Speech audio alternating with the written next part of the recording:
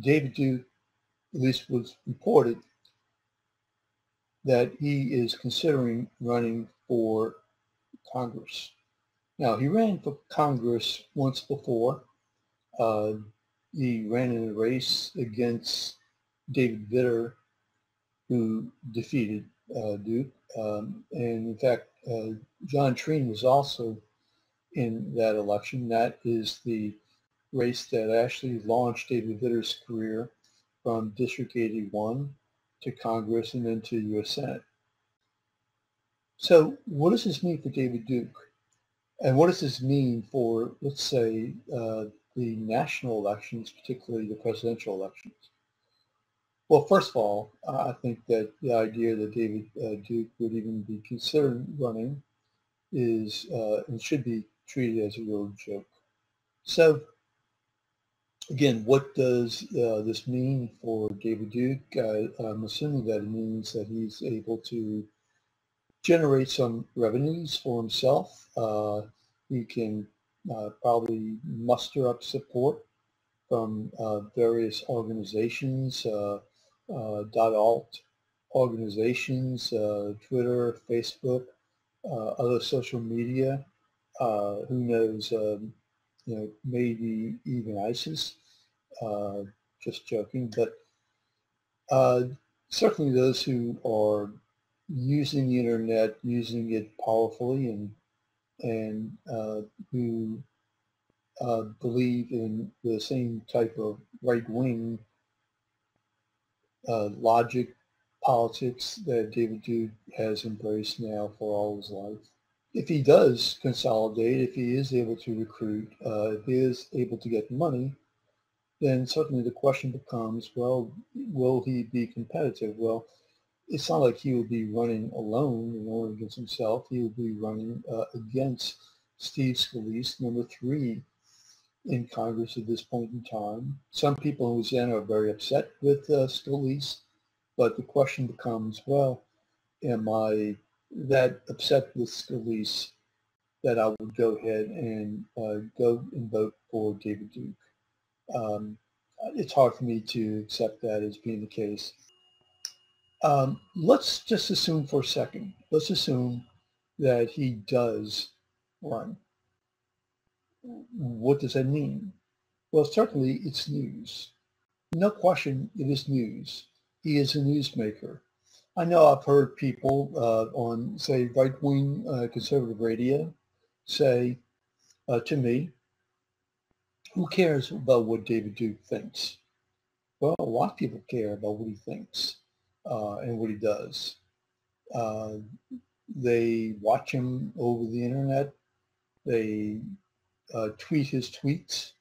I think that probably certainly Donald Trump cares about what he has to say. He certainly didn't go out of his own way to be able to disassociate himself in a way that he has attacked people that he was running against. There was not the emotionality that he had against, say, Hillary Clinton, Cruz, Rubio, Bush, and so on. It was more lukewarm, hey, I certainly don't want to, I don't believe anything that he believes in. I don't want to support that kind of real milquetoast type of response. And of course, there's an issue as to whether or not he was actually forced to make the response. And then there's been the issues as to is he saying one thing to one group, meaning Trump, about Duke and others, yet sending out dog signals, whistles to the far right. The Jewish Star David situation, I think, is a pretty good example and why people, don't necessarily believe Donald Trump is sincere about really distancing himself from David Duke. But now he might have to, and the reason why is because of the fact that people will put Duke and Trump in the same basket. And Trump really has has put himself there. He's the one who has basically said, we need to stop certain people coming in based upon their religion. He's the one who said we need to evict, 12 or 13 million Hispanics. He's the one who said that he will build the wall and have Mexico pay for it. He's the one who has made certain statements that others believe, were that agitated. And yeah, I mean, certainly, without doubt, people have taken his rhetoric and have become violent. Some would argue, just like they argue against Obama and what's happening with the police shootings and blame Obama. Well, some people certainly blame Donald Trump for the type of activities that are going on in Twitter by right-wing people against minorities and particularly Jewish people. So I think that Donald Trump has a real issue here. I think that there is a real question as to whether or not he is able to disassociate himself clearly from David Duke, should David Duke run. I mean, every time Duke makes a statement, in my view, there's going to be the issue, to Donald Trump. Well, what is your response? How is your opinion different? Um, and especially if other candidates decide to run too. If other candidates decide to, say, run for Congress, other right-wing candidates. So, some people may say this is the Duke-Trump ticket in terms of David Duke and Donald Trump, promoting hate, lack of toleration, and say intense nationalism. I believe, in many respects, a sense of, say, fascism, government control of certain operations. And so these are issues, I got to tell you, I mean, are going to resonate in certain audiences. And I think David Duke does become relevant and becomes relevant to the presidential election just by the fact that what he's saying is very similar to what Donald Trump is saying. What David Duke did say was that, that whites would basically be would be traitors or be acting traitors if they didn't vote for Donald Trump.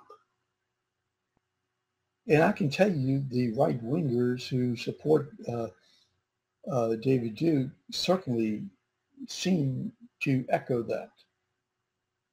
So if you have somebody running for Congress who says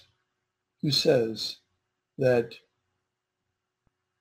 it's very obvious, very clear that we whites, we European Americans should vote for Donald Trump, that he's our hope, it's going to be somewhat difficult, I think, for Donald Trump to say, well, hold on, wait a second. Thank you very much. Please vote for me, but please don't consider yourself a traitor for voting for me. I mean, it's going to be difficult for Donald Trump, I think, to distance himself. So, Donald Trump might say that this is a conspiracy against him, that certain people are trying to get Duke to run to maybe minimize Trump's own chances, but that's Trump's fault, to put himself in a situation where he has to be compared to David Duke. So This is my opinion at this point in time. There's a lot to be said in terms of what might happen, what will happen. I'd like to hear your thoughts. I think that the election season has been, certainly incredibly active, suspenseful. Uh, the anger level, I think, has really been higher than any other time that I remember in presidential history. I think that uh, an incident like this, a far extreme right winger uh, who embraces neo-Nazism, in my opinion, who has honored Adolf Hitler, who has made some of the very claims that Donald Trump has made. It's really interesting, and it's going to be interesting in terms of how this plays out. So I, for one, certainly hope that David Dukes remains in the hole that he's been in for ever since getting out of prison, that he does not become more of a commodity. But still, it's something that needs to be discussed because it could happen. And if it does happen, you have to blame Donald Trump for making possibly the monster mirror that that in many ways just reflects himself. Thank you.